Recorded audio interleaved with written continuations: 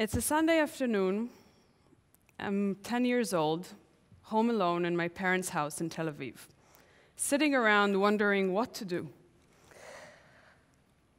I could have joined my friends at the beach, but I wanted something else. I wanted something different.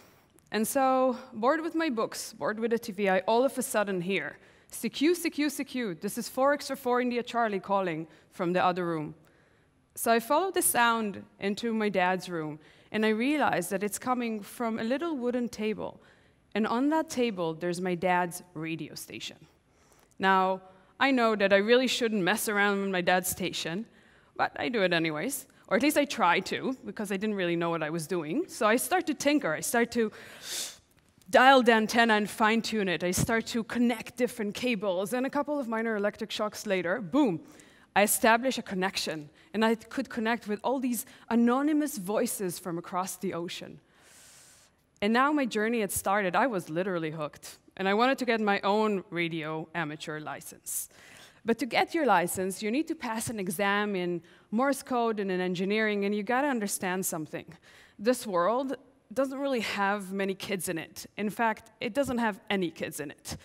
Your average radio amateur person is a male engineer, which meant I wasn't exactly fitting that archetype.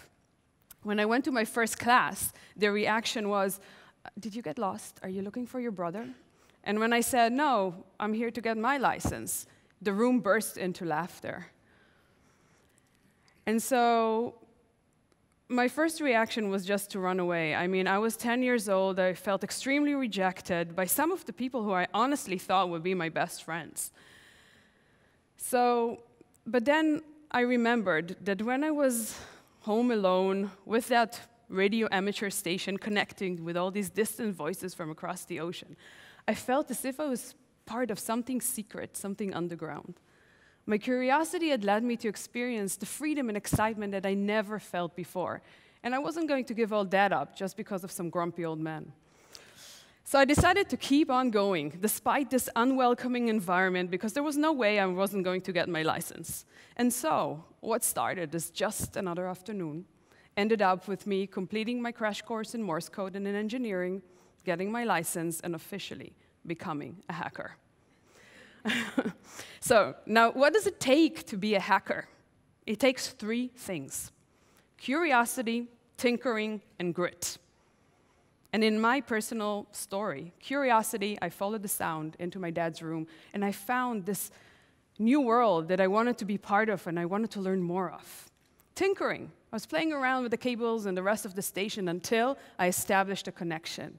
And grit, I wasn't going to give up. Despite the obstacle and setbacks along the way, I was going to get my license.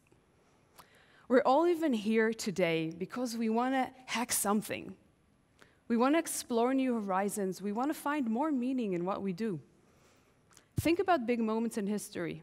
Would they have ever happened without curiosity, tinkering, and grit? Without hackers?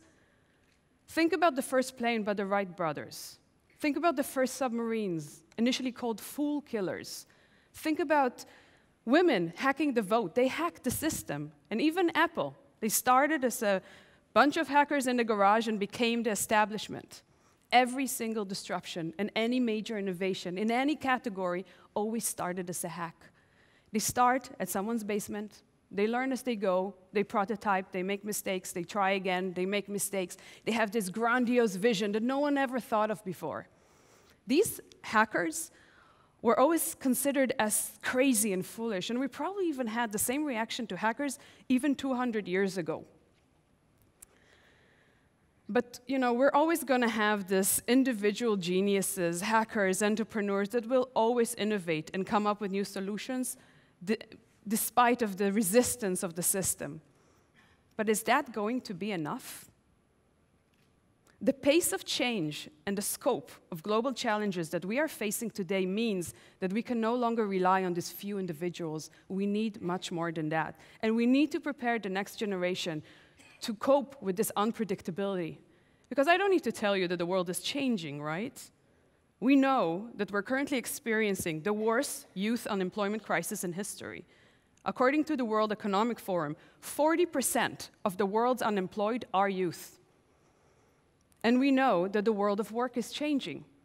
Our parents used to have one job their entire lifetime. We will probably have 5 jobs in our lifetime. And the next generation will probably have 5 jobs at the same time. And we know that the old notion of university plus good grades equals a career is no longer valid, as we see an entire generation suffering from unemployment like never before. So we know that things are changing, so now what? How do we operate in this new economy? How do we help the next generation thrive and not just survive in this new complex and unpredictable world? And how do we prepare youth to move from school to employment and into jobs that haven't even been created yet? So what we need is a new world, a new model. Because a new world requires new ways, because the old ways simply don't work anymore. What we need is a new model with hacking at its core. We need to actively support the next generation to embrace and develop their hacker mindset. And the hacker mindset is the foundation for the new creative economy. It's the future of work. It's a must-have for tomorrow's leaders. And it's the language of solutions for the world's most pressing challenges. So how do we cultivate a hacker mindset? Well, we need to do a few things. We need to foster students' curiosity with real-world problems, moving beyond academic theory so that they can develop critical thinking for themselves.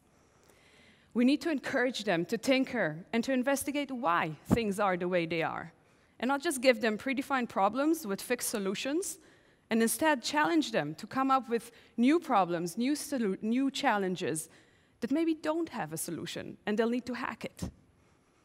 And we need to create a space where they will feel safe to express their ideas and develop their confidence and ultimately encourage grit. And I've seen this over and over again in our workshops. When you give students the power to lead and to tinker, they trust themselves, they believe in themselves. And then they try new things without being afraid, and they grow. So why am I here? Because this personal hacker journey of this stubborn 10-year-old girl had led me to pursue my mission to help shape the next generation of global leaders and innovators. And I'm going back to where I began, and I'm reaching out to the world, and this time I'm reaching out to you, because I can't do this alone. We all play a role in creating the world of tomorrow. So how can you help the next generation succeed, whether you're there as a teacher, as an employer, as a mentor, or as a parent? Give them new ways to embrace their curiosity. Encourage them to tinker and experiment in whichever way you can. And when things don't go according to plan, champion grit and tenacity to not quit at the first obstacle and instead see these obstacles as gifts. This is how we grow leaders of tomorrow. Thank you.